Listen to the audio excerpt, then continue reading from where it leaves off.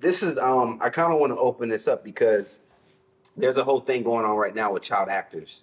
You know, the Quiet on Set film, and you did a role at just you. I'm sure you work with Nickelodeon. I What was did your Just Jordan. I did True Jackson. I did Kiki Palmer and JJ Show on Nickelodeon. what was your reaction to hearing those stories? And I gotta ask, did you have any similar stories when it came to that particular environment? Um, no, because people knew my mama wasn't going. Like people, I feel like they don't. I feel like I just go back to me just having a solid foundation and a real like you know what I mean. Like my mama would have pulled the plug. What? Ain't no. We gone.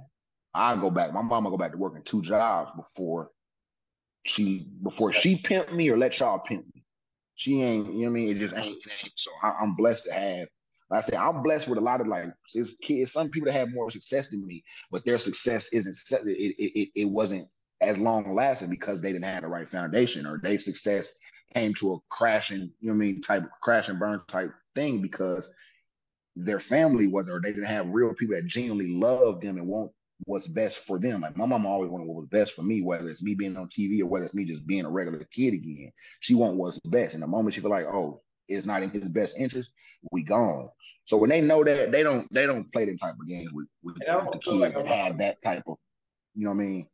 When I'm they gonna have that type of protection around them. I was protected. My mama wasn't playing them type of games with none of these people in Hollywood. You know what I'm saying? It is sad to see that a lot of kids went through that, even some of them being my peers and people that I worked with, and they be like, damn, you was going through that? Like, that's messed up. That's I was gonna say, and you know, it's definitely disheartening to hear that happen to any child because at a certain age, yeah, absolutely. you don't know wrong from right. You're still trying to figure things out. You don't want to disappoint your family because they might be relying on you. So you feel like you got to just not say nothing and play the game. I also think about like what you said, my mama don't play that. I could hear a lot of black actors, young actors, having that same kind of thing. Because I don't know if there was a lot of black, I don't think, outside of the two, I don't think they took it that far with some of them, some of the black actors like that.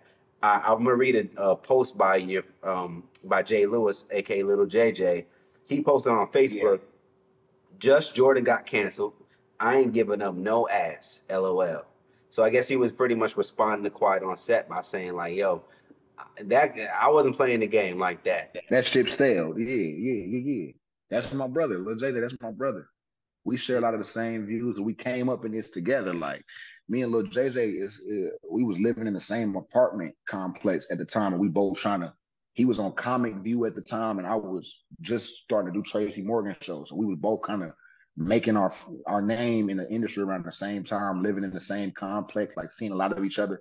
So that's always been like one of my closest friends as far as the industry goes because he understands, he knows, he's been a part of it as long as I have. And And y'all both kind of did a thing where, in kind of researching JJ's thing, he definitely was knocking him out, and decided to kind of like fall back and kind of go into like I would say like not a regular life. Y'all still won't ever be regular, but just like step back from Hollywood. yeah, he had went to college and started going. I mean, like my boy went to college, like you know, what I mean, he went and did something else, like.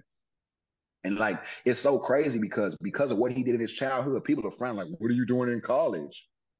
What the Right. hell you mean?" It's so because he had a career and a job as a kid, it's a problem for him to go to further his education and to maybe pick up a trade and to try to Right. do something outside of like y'all sound crazy, but it's like damned if you do, damned if you don't. Now with JJ, how true do you feel what he was saying in that post he made? I mean, do you think that was him really kind of being real? Like, hey, these things are happening. How did you read that post? I read it how it was meant to be read. My shit got canceled because I wasn't with the and I never be. And I'm cool with that. So don't ask me. That's what you're saying. Don't ask me. My show got canceled because I wasn't with the funny business. So keep your questions over there. Don't come to me about no Nickelodeon, nothing. I don't know. I did one season and I was canceled. Bottom line. So I feel like that's what he was trying to get across. Like, don't come asking me no questions, fishing for information. Now, I got a deep perspective because this is gonna definitely kind of turn the tide a little bit. Because a lot of times when we talk about like sexual assault to like having the child actors in this case, or even it's a lot of times focused on male men. Um, Yeah. Now I heard you talk about your dating experiences, and one thing about like sometimes when you're in that light, it just Jamie Foxx calls it the mist. Did any women, adult women, put you in like uncomfortable situations when you were a young man? I wouldn't have called them uncomfortable. I They mean, wasn't uncomfortable for me. But I didn't have, you know what I mean? I didn't have, it wasn't nothing crazy or nothing, you know what I mean? But I didn't have the, you know what I mean? The breast pushed up in my face as a kid. Little stuff that wasn't uncomfortable for me. I didn't been able to feel on butt and all type of little stuff that growner and older women that I was working with would allow me to do. And I here's wouldn't dare tell my mama. I wouldn't dare tell her. I wouldn't dare blow up the spot like that. find out now. Lady, I'm about to huh? find out. Mom about to Yeah, she find can out. find out now, but I'm grown now, mama. Whoa, hey, mom, hey.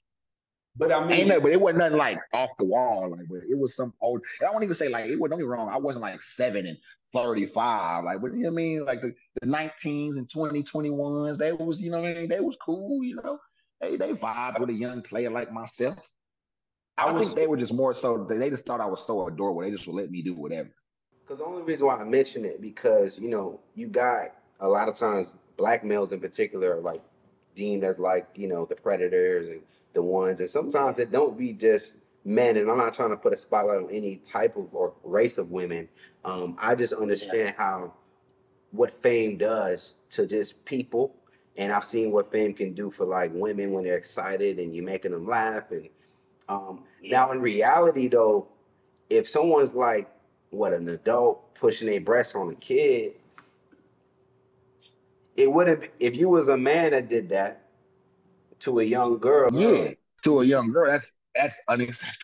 you're going to jail. It's unacceptable. Yeah.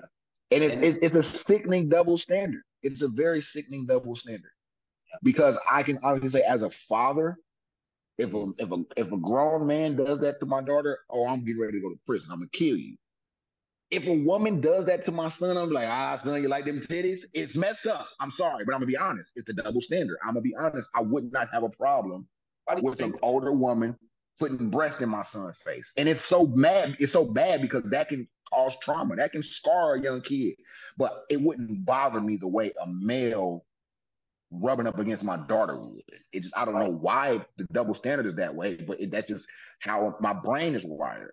Because low key, in looking at it, because I mean I've had my own experiences as a young black man, in different in terms of like women and me thinking it's cool, me Right. thinking it's cool, me thinking like damn, that kind of made me feel good. I feel like a man because of that incident.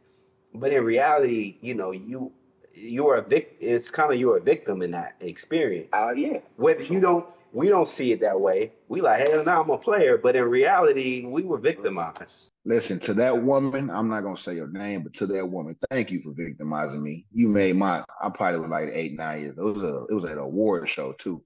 I was probably about 8. The woman that put her breast in my face that day. Thank you. You made my night.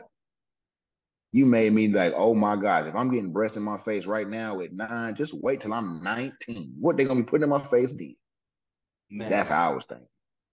It is and bad, but bro, I'm gonna just be real. That's how I was thinking. I loved every moment of it. I mean, but in reality, again, if that was a man that, Yeah, that's not okay.